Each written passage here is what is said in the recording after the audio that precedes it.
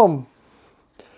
What's up, sons? It's Blind Rod with Son of a Tech once again, and today we're going to go ahead and get into tearing down the RTX 3090 that was bricked by New World.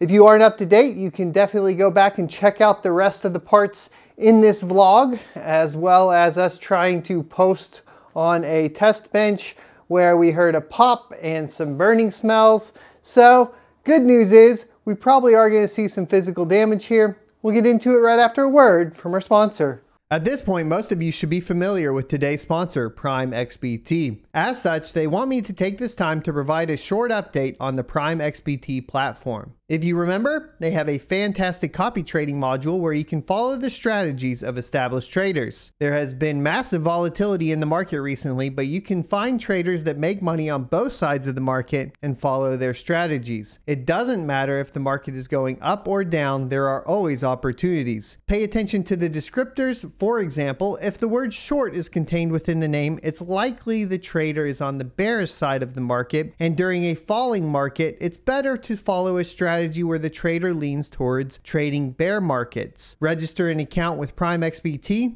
Take a look and do your own research. The platform contains many statistics to help determine which trader suits your style, but ultimately it's your decision on how you invest. Remember, any form of investing comes with significant risks, so do your own research. Use promo code SONOFATECH at sign up for a 50% bonus. So here is the RTX 3090, and we're just going to get it torn down. Got the iFixit toolkit here. Definitely go pick one up if you guys don't have one. Super handy dandy. I'll leave the affiliate link to Amazon to purchase it down in the description so I can get a kickback or whatever. And let's get this flipped over. So we have to remove this essentially because you have to install the stock cooler back on before you can send it off to EVGA for replacement. Because them's the rules.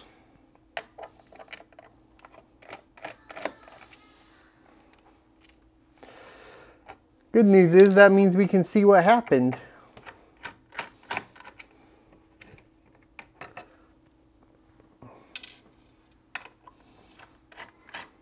Hopefully.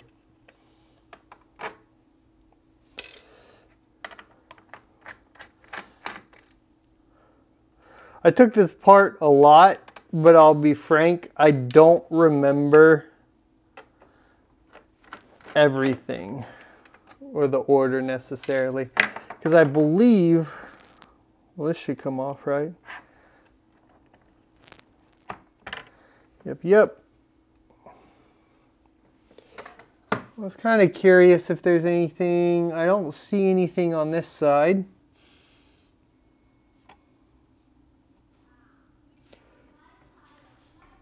All right.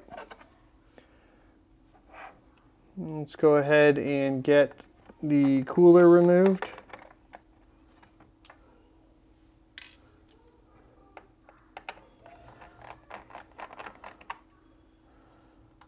I don't remember if I have to do a back plate on this either.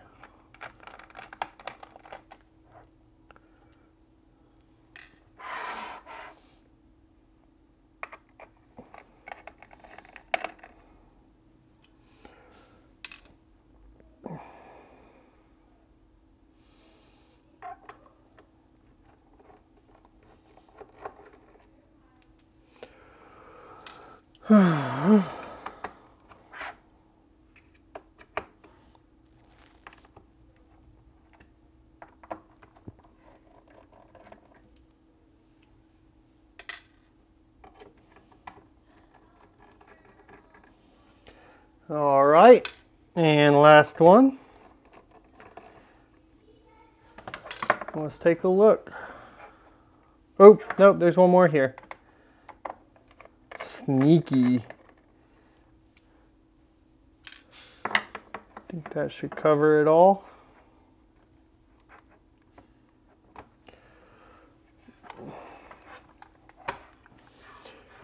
been on there for a while now, so it might take a bit to come off.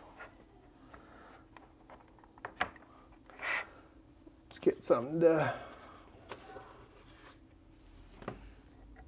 slowly pry it. I always hate this part. All right. No more screws. Verified there. There we go. Now it's coming.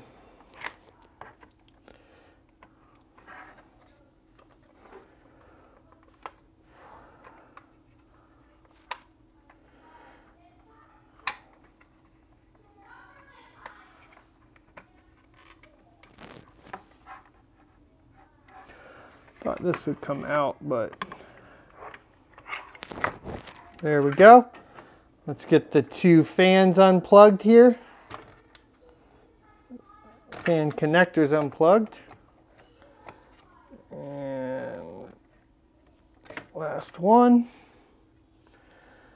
There we go. Alrighty. So now that that's off, let's see if we see anything. Check the caps.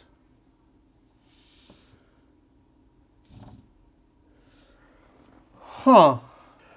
I don't necessarily see anything.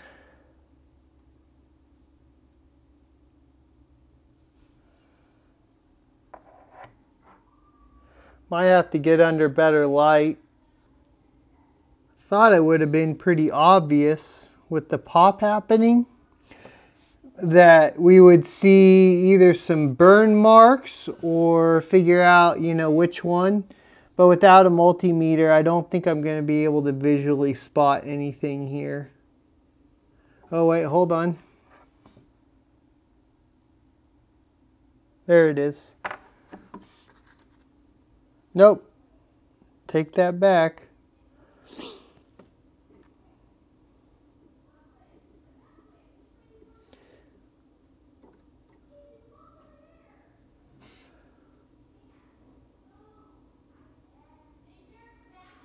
Okay, I'm not seeing anything necessarily.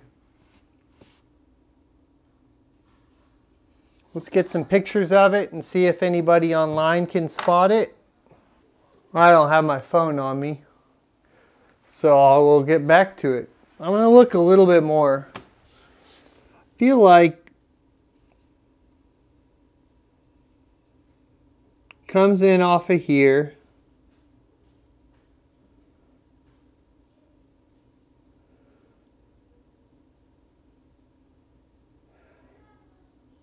If it was caps, it'd be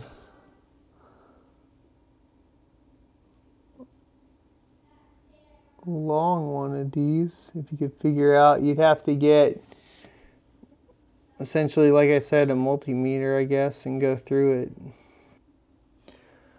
Okie doke. Well, I'm not seeing anything, boys. I'm going to get it put back together with the original cooler and ship it off to EVGA, but I don't see any physical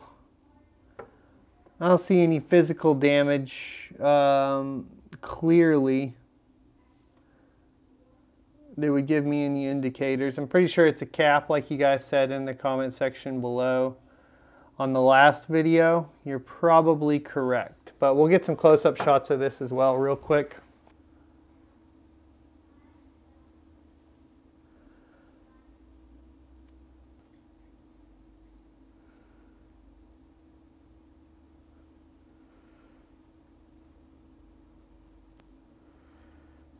All right. Thanks for watching, guys. I was hoping that we would be able to see something visually to give you guys an idea of what exactly went wrong. I think that definitely if we got this off to somebody in the, you know, actual hardcore overclocking or somebody like that, we could probably get multimeters on here and figure out exactly which cap blew, that sort of thing. At this point, though, I'll probably just take some pictures of it, throw it up online. If I get an idea and somebody points out and says, oh, there's the damage right there, then we'll come back to the vlog and give that to you guys. Other than that, though, we'll just end it here then, and I'll see you next Tuesday.